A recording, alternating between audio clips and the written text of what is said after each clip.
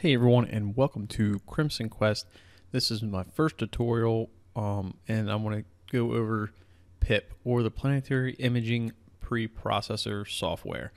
And it's used for anyone that's using something like a NextImage 5, or maybe even your cell phone, anything that produces an AVI file. What it does is it takes your shaky image, if it's from one corner of imaging location to the other, or something shakes a little bit, or if you're using an alt azimuth mount, when it goes to readjust, your image isn't still, it isn't in the same place, and it can be problematic when you go to stack the images to make one final good image. So it's kind of like a step in between stacking.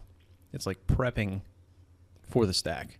So, and it's super easy to use, but it's definitely a recommendation to use it, especially if you're using something like a NextImage 5.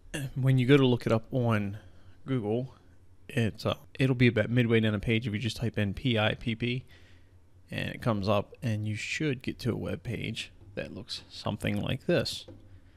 And click Downloads. Now obviously I'm on Windows, so you can do 32-bit or 64-bit. You can install it with Linux with a thing called Wine. So if you're already on Linux, you most likely know what that is. And I'm not 100% sure, but it should work on OS X with Wine. But I'm not sure the compatibility there. I know there's some holes there with Wine and OS X versus Linux. But anyway, once you have it, download it. If you're on Windows, just yes, accept everything and just do the defaults, and you should be good to go. So once you get to that point, go ahead and open it up. All right, so once you have it open, this should be what you see. And it's relatively straightforward from here. You can do File, Add Source Files, or you can click and drag. So go find your AVI file wherever you have it stored. I have it right here. And what you'll get once you slide the file in there is this window here. You can see it. This is what your final image will basically look like inside the frame. You can zoom it. This is just a preview image, by the way. This is not your final. And you see this is frame number 1 of 5,000. Once you're done looking at it, you just exit out. It's not important. If you look down here, optimize options for planetary, whatever it is you're doing. If you're going to do an animation with a GIF, if that's how you say GIF, AVI, for this is just planetary. Now that you have that, you can go over and do some other nice stuff. I don't usually mess with any of this. I just kind of go with the default and just go with it to get one single image.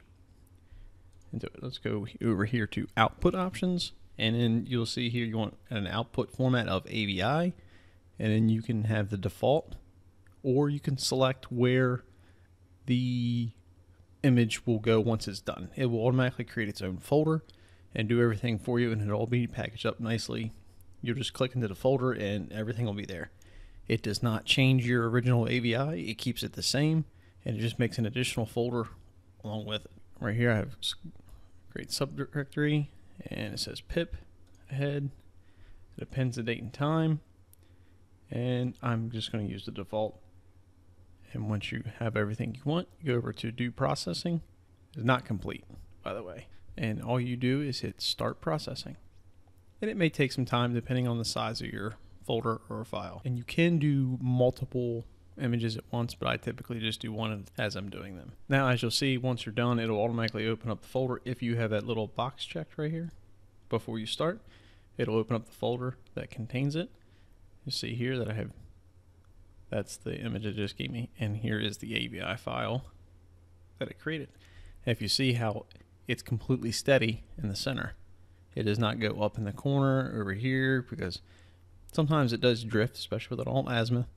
They don't track properly, so sometimes it'll drift down here. Or there's a little bit of shake in there, but that can all be thinned out with stacking. And that's it.